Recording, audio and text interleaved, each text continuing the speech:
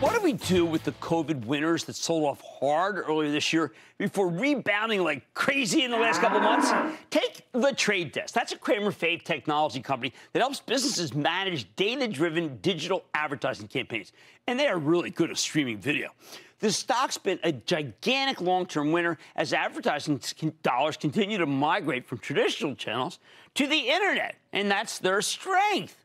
But in the first few months of 2021, the stock got cut in half as the world went back to normal. Investors decided to sell The Trade Desk. They didn't even ask questions. Now, it doesn't help that big tech giants like Apple and Google keep announcing new privacy features that will make it harder for advertisers to track your activity on the internet. However, thanks to the rotation back into fast-growing tech stocks, The Trade Desk has come roaring back since its lows in mid-May, like many other stocks. That includes, by the way, though, a 1.4% gain today after the company announced a new digital media trading platform, Solimar, which I think could be a huge deal.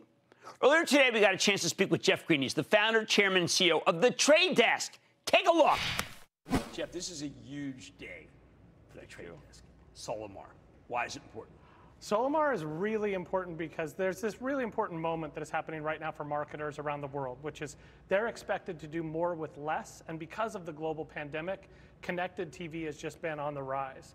And so they need a new product to meet all of these new and changing issues that are facing them, and that's what this product is. All right. Well, look, I think that we all know that Google is the king of advertising, both getting ads but also rating ads. How can you, a little company, Jeff, take Google on? Because that's what you're really doing. Yeah, so we are taking on Google. I wouldn't call them the king. I think that's still, I think the throne is still up for grabs. Okay. But the reason why they've done so well is because they've monetized Google.com and YouTube.com really well.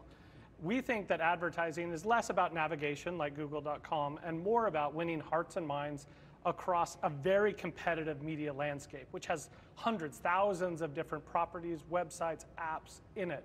And so we just want to make certain that we're objectively deciding which ads an advertiser should use. And our objectivity is something that Google doesn't have because they're trying to monetize their sites. Okay, before I get to the advertisers, tell me, as a consumer, why I want Solimar.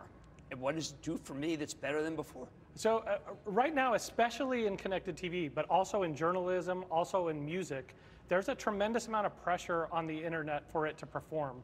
And so perform means? So perform meaning that you generate enough revenue to pay for the content that you're creating.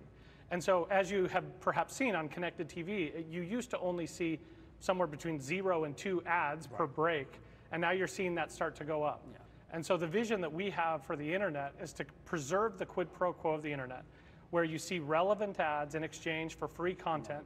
And if you can make those relevant and leveraging data that is extremely sensitive to the consumer, then you can make it so that you are only showing 2 ads, 3 ads. They're highly relevant, highly effective, and most importantly, that generates the revenue so that the consumer can keep getting the very best of TV and journalism and music, and then also those companies can stay in business. Without that happening, something falls apart. But a bell went off in my head when you said sensitive data. We are seeing hacks everywhere. Do I want my data exposed? You definitely don't want your data exposed as it relates to anything that's personally identifiable or anything that's sensitive to you. Most people that are trying to sell you soda or chicken or whatever are not interested in any of the personal sensitive data. They're much more interested in macro anonymized data so that they can make more informed decisions and just put relevant stuff in front of you. And that's what makes the internet work, and that's the sort of internet that we're trying to create for us and for our kids. Right. There's an old saying that advertising technically reaches half the people you want, but we don't know which half. That goes away with Solimar, correct? It does. That's exactly what Solimar is after, is trying to help right-size the insight and data for marketers so that they can leverage their data to make more informed decisions, but also for us to point in an obvious way at what's working and what isn't working. Let's let the machines make the decisions that, that they can make, which is effectively to run math, but let's especially empower the people that are doing the buying so that they can provide relevant ads for people and they can be more effective so that that flywheel spins faster and the quid pro quo is preserved on the internet. All right, let's talk about a gigantic company that has come to you and you have a great relationship with. #1 retailer in the world, not Amazon, Walmart. What are you doing for them? So I think Walmart has had this institutional epiphany, which is that instead of leveraging its data simply to create a media business like many of the big tech companies have done, and they could easily do that, right. They instead decided to partner with us, and then we together would do what they call close the loop, which make it so that when you're showing ads at the very beginning of a process about any particular product, whether it's about soap or about soda or chocolate, anything, to make it so that you can show the efficacy of that advertising spend at the end of the funnel when people buy it. Right. So if you can close the loop between what's bought at a Walmart and what ads are shown, then what helps Walmart is that every product owner in the world is optimizing their media spend to sell more product at Walmart. They've been the first to trailblaze this new way of doing things and really sustain the open internet, but they will not be the last. Okay, now, I am very proud of the fact that I interviewed you very early and felt that you were David versus Goliath. I continue to believe that.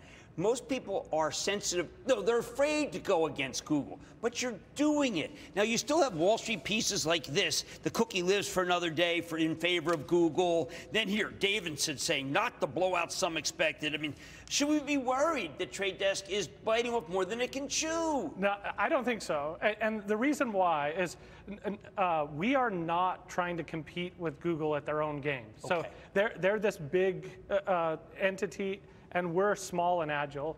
The way that you compete with Google is not to go head to head. It is instead for us to join forces with hundreds, thousands, tens of thousands of other companies who just want a competitive market. So instead of trying to control the market, we're trying to create a competitive one. And we want to empower lots of other people. We are not trying to disrupt advertising. We are trying to enable all of these companies who've been in the space for a long time so that the landscape is competitive and sustainable. One last question.